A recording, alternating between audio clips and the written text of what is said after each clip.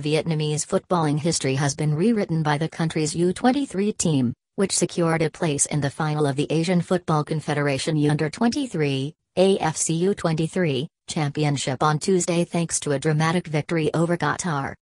With a 4-3 penalty shootout win after added time locked at 2-2, the team once again surprised Asian football fans, becoming the first Southeast Asian country to enter the final of the championship.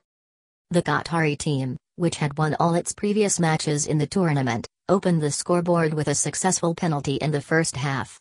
Vietnam however equalized halfway through the second half with a goal from Nguyen Quang Hai, the hero of the team's victory over Australia in the group stage. The last few minutes of the second half saw Qatar take the lead, before Hai once again scored the equalizer for Vietnam to bring the match to extra time, which ended goalless.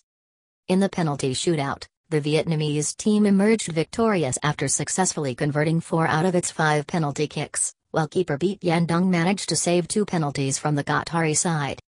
"There's nothing to doubt, they are our warriors," Vietnam's coach Park Hang-seo said after the victory in Qingzhou, China. "Before the match, we promised ourselves we won't let the Vietnamese fans down. And we made it. Vietnam deserves the final," said Qatari team's coach Felix Sanchez. "Vietnam has proven that they are a highly capable team. They did their best to win and I send them my congratulations."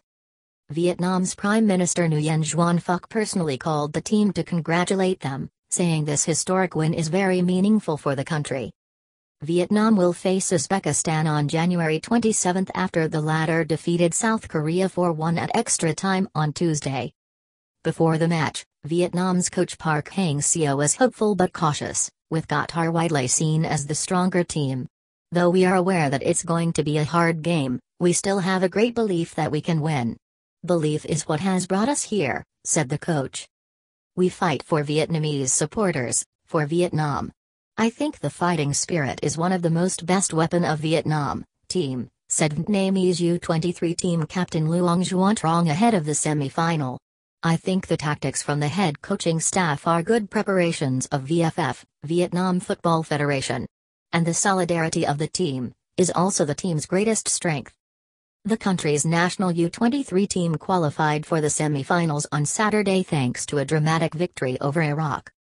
Earlier, Vietnam also became the first Southeast Asian team to achieve a group stage victory by defeating Australia, and one of the first teams from the region to reach the quarter-finals together with Malaysia. The video is sponsored by Centronic.com.